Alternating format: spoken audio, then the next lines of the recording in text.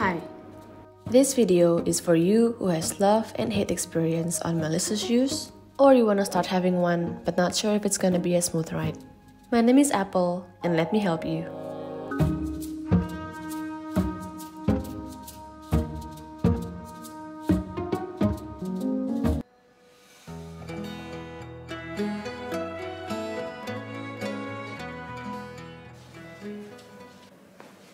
I don't have the most shoes, but I do have 3 pairs.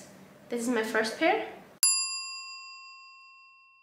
I bought this in 2013. Bought this impulsively because it's cute. And Valentino and Christian Louboutin was very famous for the studs, if you remember.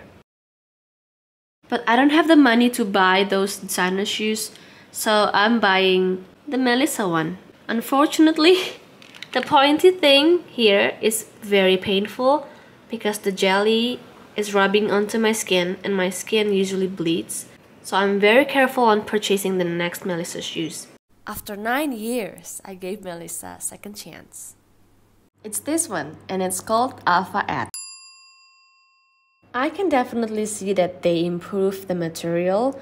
The jelly is way smoother, so it doesn't rub my skin like crazy. This Alpha Ad comes in 2 colors, but obviously I picked the black ones. The ribbon is detachable, so it becomes like a normal flat. I am very happy with this purchase.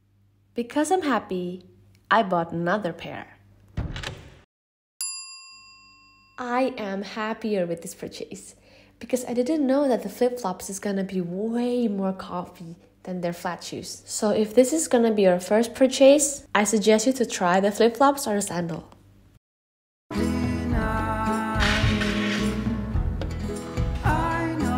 If you compare the price and the designs, I think it's worth it. And the material is durable too. I mean, this is 9 years old, but it's really good.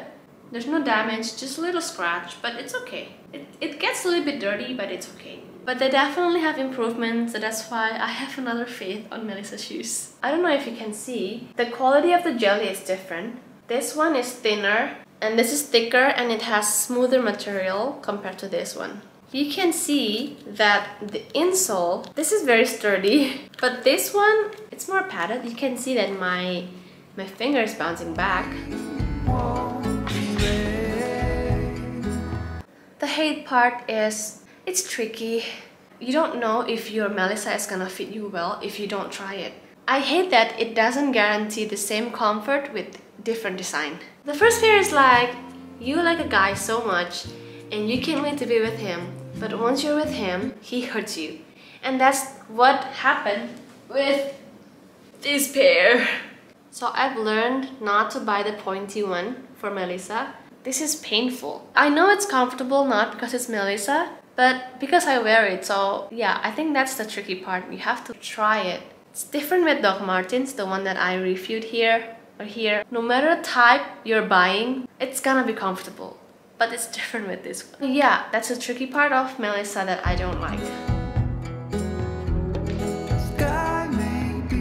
I feel like every time I come to Melissa, it brightens up my mood because when you have a good shoes, your whole outfit change, your whole style change. So if you're about to purchase one, I suggest buy the flip-flop or the sandal because it's cheaper. That's so you can feel the rubber or the plastic and then you can predict if you like it or not. Because with shoes, you have to try to walk on it first and then you can know if this is a good shoes or not, right? I hope you find this video helpful in making your decision and I'll see you on the next review. Bye!